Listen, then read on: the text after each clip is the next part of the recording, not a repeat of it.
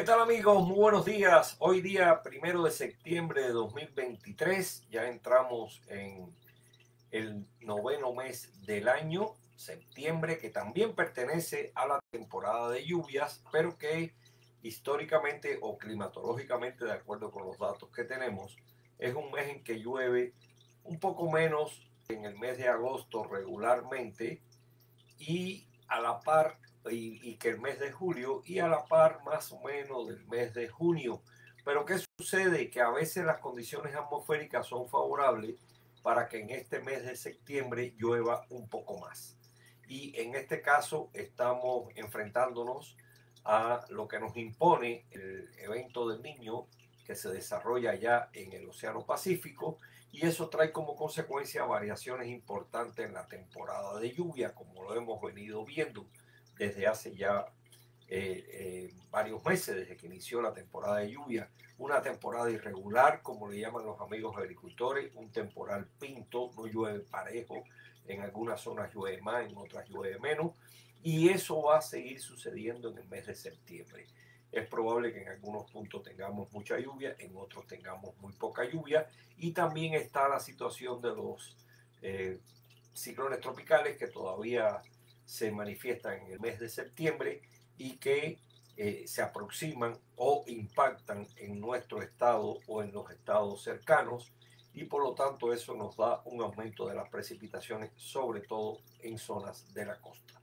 Ayer se estrenó el video mensual, el que hago todos los meses, en YouTube y en las redes sociales. Está al alcance de ustedes lo pueden ver.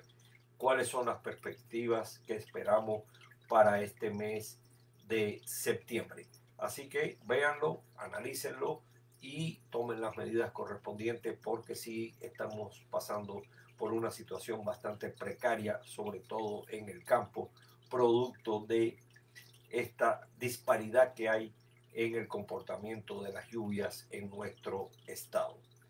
¿Y qué sucedió ayer? Ayer una tormenta fuerte en la zona metropolitana de Guadalajara, en algunos puntos más hacia el sur, y eso trajo como consecuencia severas inundaciones en muchos lugares. Lo vieron en las noticias, tremendo fue la inundación ahí en Colón y cerca de la línea del tren o de la línea del tren que cruza por esa región. Y también vimos cómo la basura corría por las calles. Increíble, increíble. Grandes toneladas de desperdicios en las calles que arrastraba la lluvia, y eso lógicamente trae como consecuencia esas grandes inundaciones en nuestra ciudad. La falta de cultura de muchos en cuanto a tirar basura en la calle, dejar cosas en la calle que después son arrastradas y después tapan las bocas de tormenta y se producen estas grandes inundaciones. Necesitamos aumentar nuestra cultura en ese sentido para que esto no ocurra. Va a seguir ocurriendo, pero cuando ocurre ya ven todas las consecuencias que nos trae. Vamos a ver la información de satélite. Este va a ser un fin de semana también con lluvias.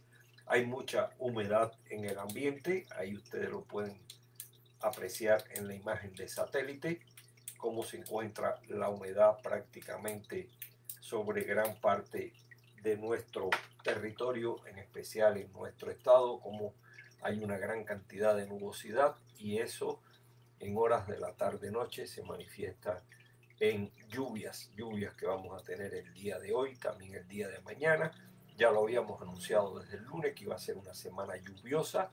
Así se está comportando en muchos lugares, aunque en otros prácticamente ha llovido muy poco. Y ciclones tropicales que no hay en el Pacífico. Todavía persisten algunos en el Atlántico, pero que no traen consecuencias para territorio alguno, como es el caso de Franklin, que se aleja, el huracán, la tormenta tropical José, que tampoco afecta a territorio continental. Eso es lo que tenemos por el momento. Vamos a ver rápidamente algunos amigos que se encuentran ya en contacto conmigo. Tenemos a Adam Villafán, saludos. Inés Montes, saludos. Cruz Alejandro, muchos saludos. Nena Gudiño, perdón, desde El Toro. Espero que nos manden lluvia a Ciudad Guzmán. Aquí no nos quiere llover, nomás se nubla, pero nos la quitan. ¿Quién dice? Duran 15 minutos y ya cierran la llave. Bueno, eso sí está sucediendo, es lo que acabo de explicar, este temporal de esta manera tan rara en cuanto a la dispersión de la precipitación. Cruz Alejandro de Aranda,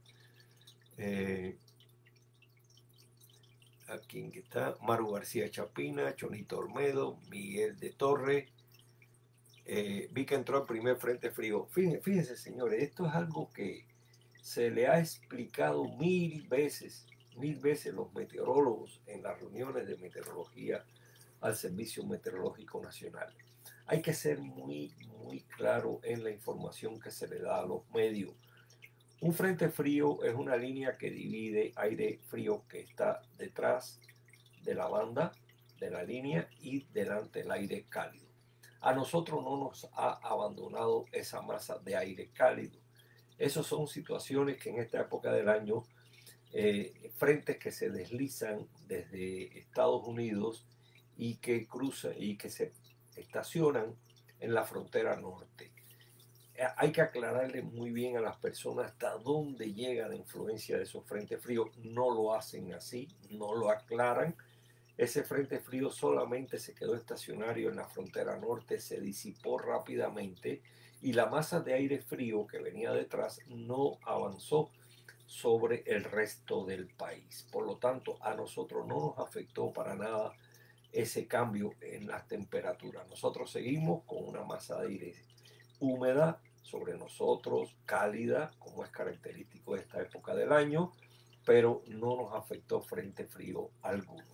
Así que, lamentablemente, eso no se aclara lo suficientemente bien por el Servicio Meteorológico Nacional y trae esas consecuencias que ustedes después se confunden. Dices, Mau, que algún problemilla le pasó ahí. Se miró a través la imagen del satélite.